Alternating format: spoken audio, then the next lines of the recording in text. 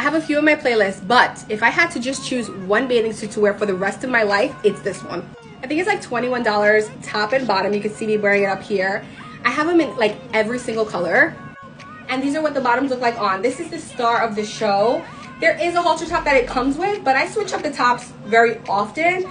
This just gets your waist super, super snatched. Like, I haven't met a single person that I've told about this bathing suit that did not like this bathing suit and fall in love.